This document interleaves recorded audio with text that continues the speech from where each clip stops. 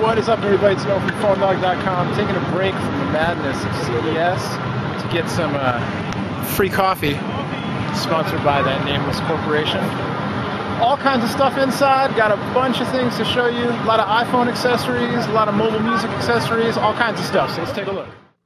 Alright, so first off, I gotta say special thanks to the guys at Turbocharge, who saved my bacon by giving me an early review sample of their turbocharger for iPod.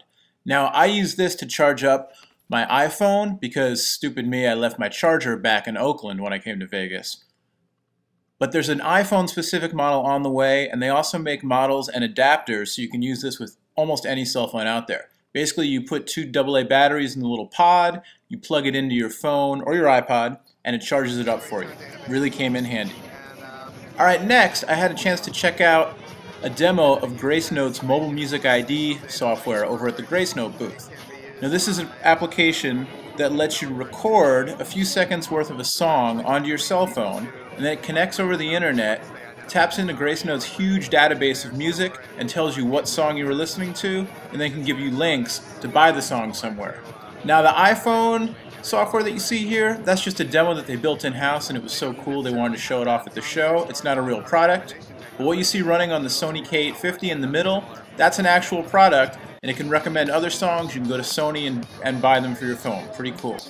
Alright, Alltech Lansing was showing off a bunch of iPod and iPhone docks, including this T612 right here. This is an iPhone-specific stereo music dock. Very cool. Jabra had a bunch of Bluetooth accessories, including this stereo Bluetooth adapter. It looks like a dog tag you wear it around your neck. It's got a standard headphone jack on the side, so you can plug in your own headphones, listen to your music stream from your cell phone. Very nice. I like this one. Nice style to it. Jabra also had some ultra-light, ultra-tiny mono Bluetooth earpieces with noise-canceling technology.